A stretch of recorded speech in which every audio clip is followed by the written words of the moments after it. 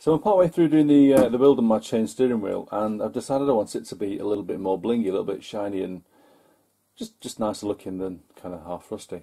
Now I'd love to have it chrome plated, but chrome plating anything costs an absolute fortune to get that done. It's not really something you can do at home because all the nasty chemicals and again the cost and complexity of it all. So I was thinking back to school and chemistry lessons. We did nickel plating. So I'm going to have a go at actually coating it in a nice silver nickel. Now it's not something I've done say since I was at school, so I had to look online for the process to do that. And there's a couple of processes, one involving nickel sulfate and boric acid and measuring stuff, and loads of basically stuff you can't easily get off a shelf. And then I found a fantastic website which I'll link to in the description below, which shows a quite simple way of doing it.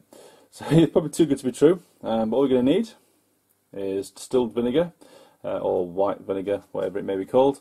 This one's from Sainsbury's, but you can get it from Asda or Walmart. It's 29p per pint, which is pretty cheap stuff really. The other thing you're going to need, table salt.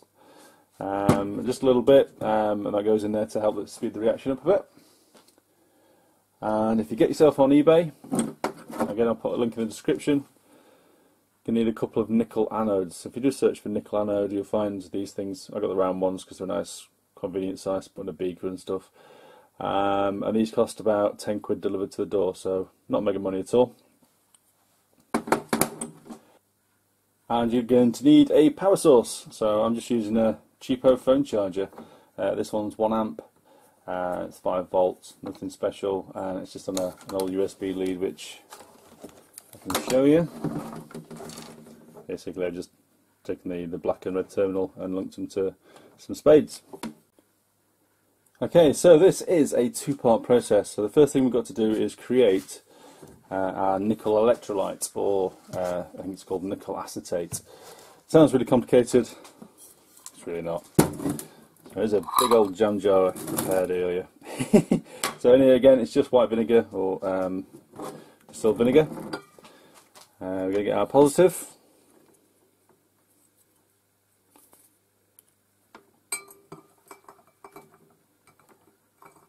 On that.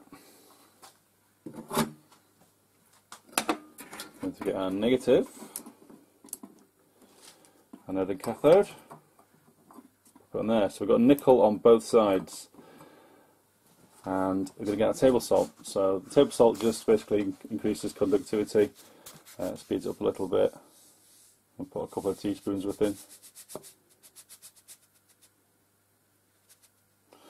Not go too crazy. Plug him in.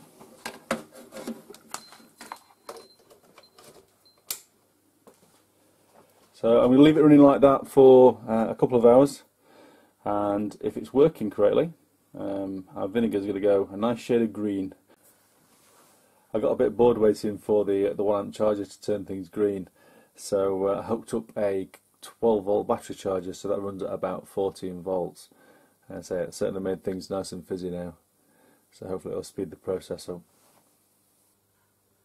Okay, I left that running for about 6 hours. I'll be honest with you, I forgot to turn it off. So it's got a nice shade of green. Now I'm hoping it's not too concentrated, because that can cause problems with actually plating it. Say if it's too concentrated, you can get black spots. Apparently it doesn't adhere properly. However, we give it a try. We've got a test piece. So what I've done is I've removed the negative side, the nickel from there. So our cathode has now been swapped for our test piece, which is just a little copper coil.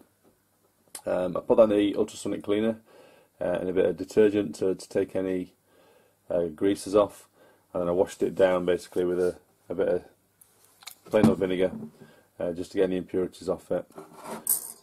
And in it goes. I've also swapped the charger around, so now onto the 5 volts 1 amp charger rather than the 12 volt charger, because apparently it works better at lower voltage. So I'm going to turn that back on now, give it a little test, and hopefully we'll get some nickel coating going.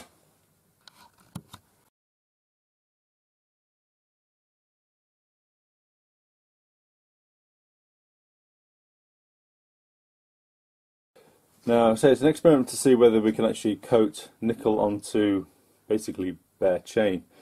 As I understand it, they can be a little bit tricky coated onto the bare chain because it doesn't always take to steel and stuff, or different steels. Also, you have to question whether you actually want to nickel plate the steering wheel and the chain in the first place. Reading on nickel, it appears that it's toxic and carcinogenic in some forms. So certainly when you're welding and breathing and grinding it, it sounds like it's a carcinogen. For a lot of people, nickel can cause skin irritation, eczemas and all sorts of reactions as well. So again, you've got to question whether you want to put pure nickel onto a steering wheel. It doesn't sound like a good idea really. I was going to clear coat it, which should negate that effect, but however, it's going to wear through in time, and ultimately you are going to have issues with your skin contacting nickel. So for this experiment, it's more to see whether it'll actually take to the steel directly, and that's a really good process we can use for doing things like nuts and bolts, for doing, I don't know, the big washers you put around your fuel tank, stuff like that. So we've now got a tub of nickel acetate we can use, and an electrolysis process to coat things that will make it look good for on your car, that you're not going to be contacting and touching all the time. However, for the steering wheel, I'm probably moving away from the nickel idea now. Okay, been running for half an hour. In that time, the bare metal part, look, has gone rusty.